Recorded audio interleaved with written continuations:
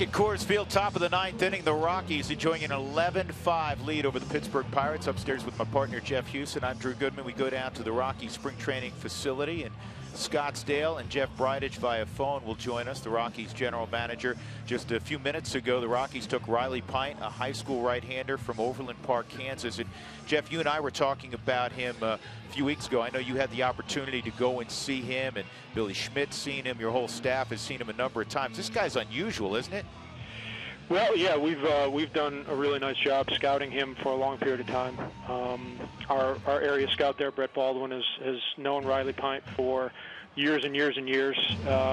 You know, before Brett was a scout for us, he was very active in that area as a coach, and so he knows Riley. He knows the Pint family extremely well.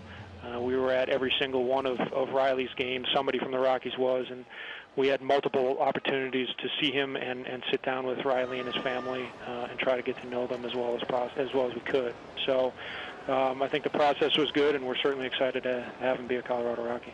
And what's unusual a lot of times for these high school kids is somebody that can already hit triple digits. I mean, to have a powerful arm like that is pretty unique.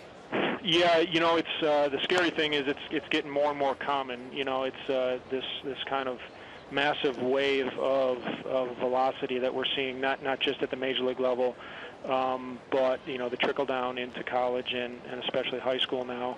And you know, who knows what's going to come of it. But the great thing about Riley is that if you look at his frame, you look at his body, you look at the way the body works, he's still a young man. You know, he hasn't even grown into his man strength, but it's a huge, thin, not thin, but skinny at this point frame that can add some strength as he ages. And he just does things very naturally as an athlete. It's not a stiff body. He's a good runner. He can jump. He can play basketball. All those things that he does can hopefully lead to really good things as a pro.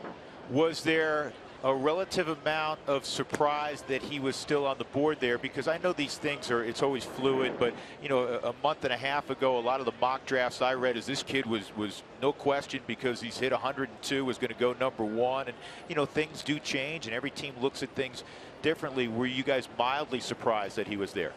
Well, yeah, you never know, right? You don't know until today, until you hear Commissioner Manfred actually announcing the picks, what's actually going to happen. As you get closer to today, you know, you start to hear things and you start to figure out what teams ahead of you are likely trying to do. And it's not always just pure, true, you know, 100% evaluation. Sometimes money enters the, most of the time, if not all the time, money enters the picture. And the way that the draft is set up now, teams are trying to spread out money at times and make decisions that aren't always just about pure talent or pure ability. So all of that combined, you're never really truly sure what's going to happen until the day actually arrives. Did you do much rearranging of your draft board this morning, or was it pretty much all done last night as far as you know, your projections and where you had your top 50 to 100 players? You know, our scouts, Billy Schmidt and Mark Gustafson and Danny Montgomery and the rest of our cross-checkers, and then all of our area scouts, you know, have been here. We've all been here down at Salt River for a week, and you know, it's that board creation process happens over days, and you know, you tweak it towards the end, but really we pretty much had our board set up by last night, and I think we felt pretty good about it, and you know, and then it's just, you know, wait and see what happens to it.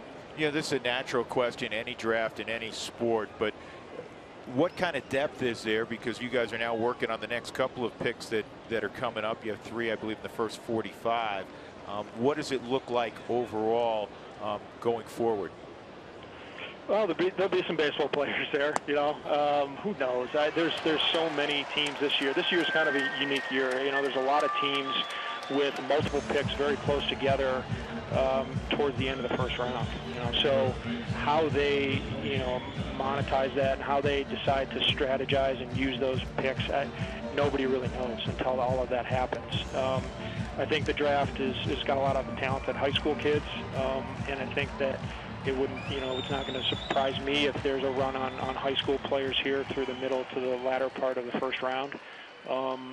You know, but you know, it's all in the eye of the beholder. You know, and so who really knows until we see. We'll get very good players at 38 and 45. We're excited to make the last 2 picks here.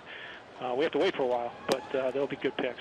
Yeah, well, it's exciting. This is a kid that a lot has been written about, talked about.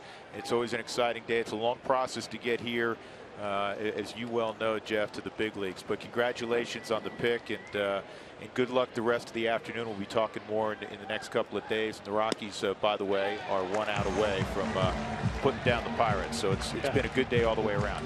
Thanks, guys. Wrap up the win, please. Thank you very much. All right. You got it. All right. Jeff Bridich, Rockies general manager, joining us from Salt River Field.